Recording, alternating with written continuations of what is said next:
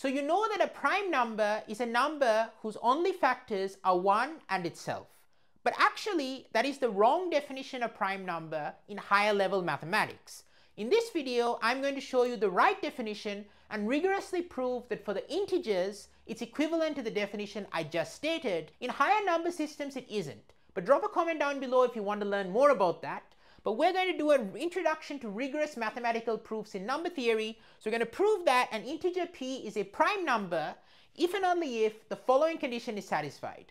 That p is a factor of ab implies p is a factor of a or p is a factor of b for all integers a and b. Okay, so this is a characterization of prime numbers. We're going to prove it's the same as saying that the only factors of p are 1 in itself. So let's dive into the proof right now, and there are two directions here. So the first direction, which is going to be easier for us to prove, is that if this condition is satisfied, that p is a factor of ab implies p is a factor of a or p is a factor of b for all integers a and b, then the only factors of p are 1 in itself. So it is prime in the usual sense that we know. So let's dive into that proof.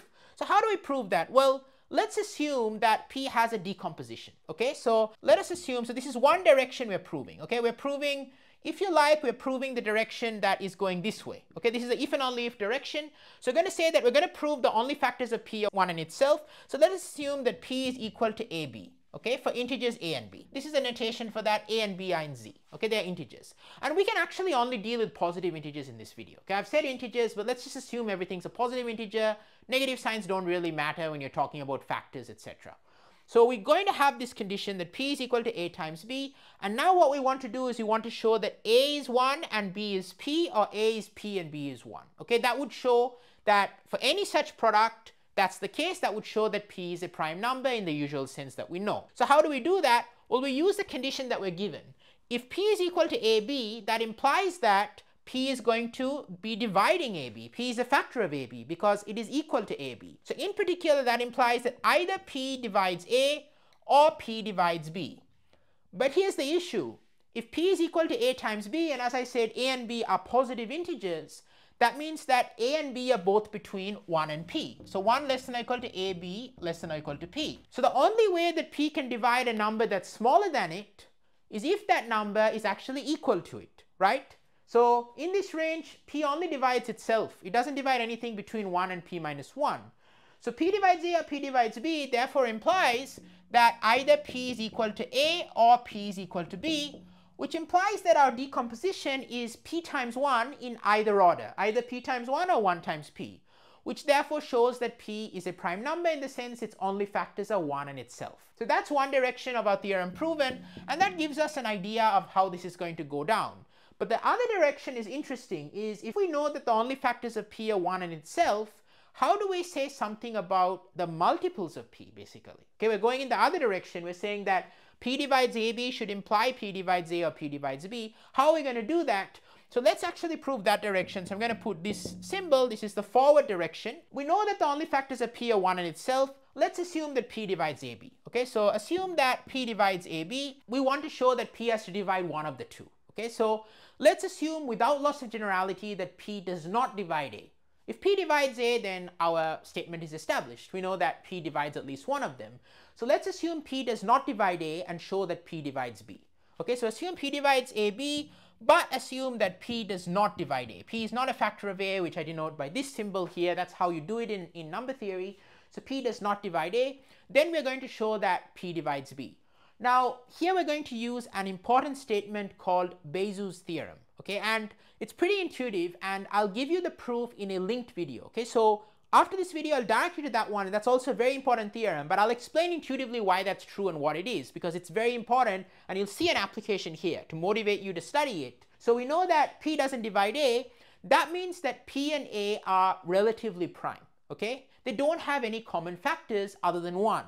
And why is that? Well, we know the only factors of p are basically 1 and p by definition, because we've assumed that p is prime in the usual sense. If p does not divide a, the only common factor of p and a, well, the only common factors of p are 1 and p, so that means the only common factor of p and a has to be 1.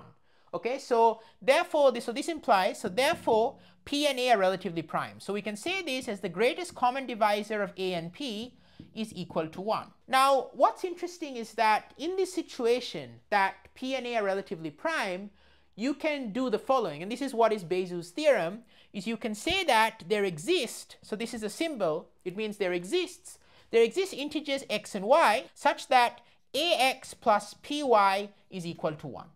So in other words, you can write 1, which is the greatest common divisor, as a multiple of a plus a multiple of p. So we know in this situation that, x and y generally want us to be negative. And so in this case, we can say that ax plus py is equal to 1. And this is Bézout's theorem, that there exists such an x and y with this property. I encourage you to check out the video for the more details and understanding of that.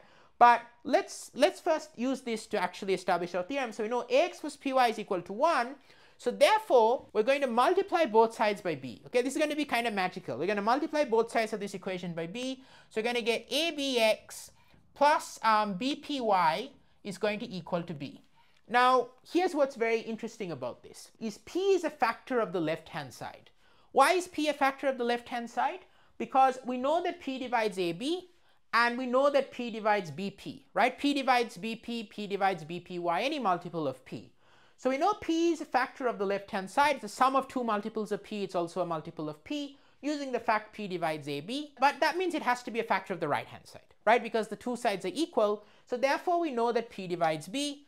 And that is going to be our proof. We've shown that we assume p didn't divide a, and we showed that p divides b. If you're loving my content, please don't forget to leave a like and subscribe.